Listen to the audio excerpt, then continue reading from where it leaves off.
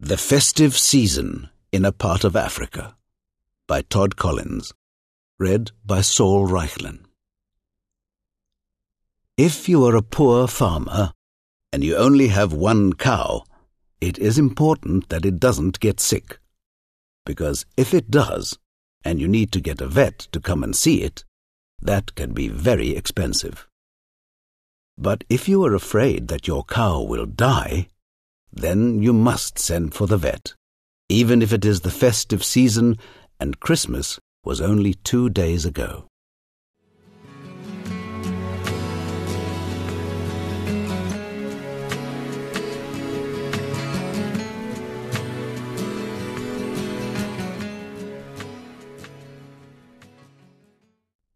"2 days after Christmas, a Zulu woman and her schoolboy son sat waiting for me to finish my morning's clinic in Ondini.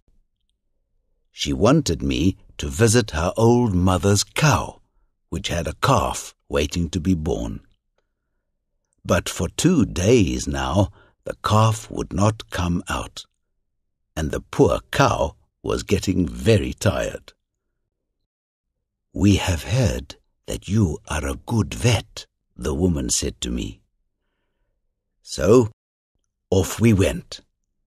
The schoolboy in the front of my pickup to show me the way, and the woman and my assistant, Mbambo, in the back.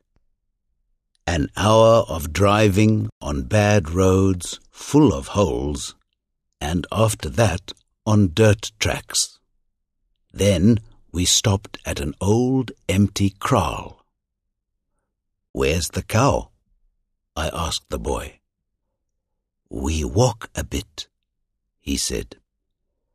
So we took my vet's black bags and we walked, past other kraals with their fields and their fruit trees, and many of them with huts not lived in and falling down.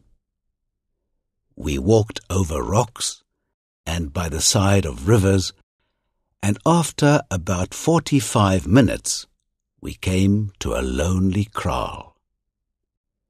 There were 3 white huts, a clean, tidy yard, and there, under the fruit trees, was the poor old cow, looking very, very tired.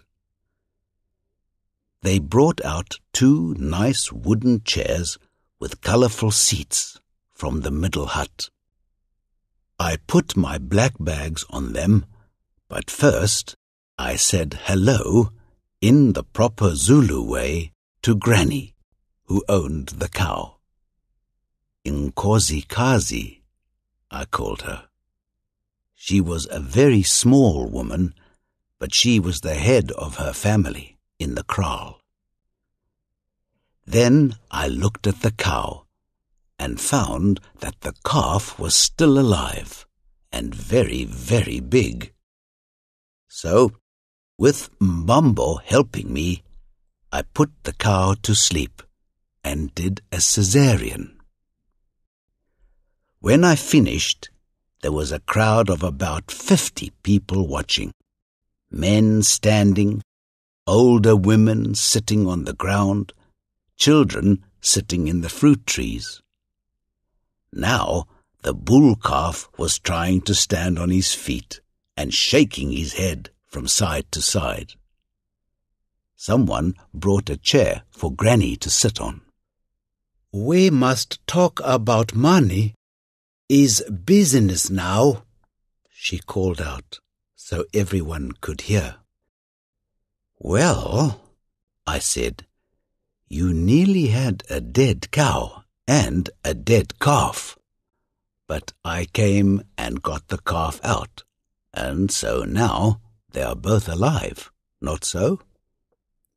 She agreed, and 50 other people agreed too. And I drove all the way from Ondini in my pickup, which is a thirsty car, as thirsty as an old man drinking beer on a Sunday. Smiles and laughter. "And if you take good care of this calf, and he grows into a strong young bull. When he is a year old, at the market in Ondini, they will pay you 1,500 rands for him. Not so? Yes. The old men in the crowd nodded their heads. And the cow, she is old and tired, and the flies are very bad this summer. But if she lives, next autumn you can sell her for over 2,500 rands. Loud noises of agreement from the crowd. So then, Inkosikazi, my work has given you about 4,000 rands that you didn't have before. Yes. So, how about we go halves, and I take 2,000 rands? Much whispering between Granny and her friends. That's lots of money, she said. Yes, it is, I said. And we have just had Christmas, and soon it will be New Year, and maybe the cow will die.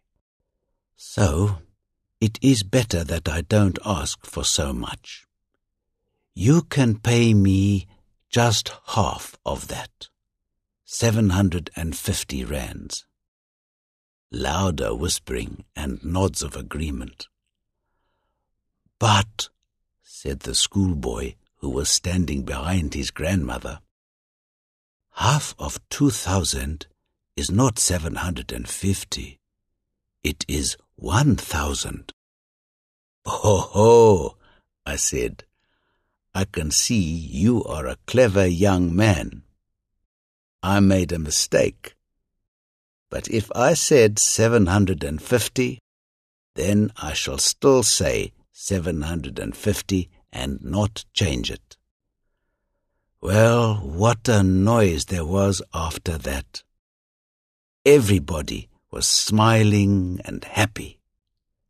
Granny pulled out a great big handful of 200 rand notes, and she gave 4 of them to me, with her other hand open upwards next to the giving hand, in the proper Zulu way.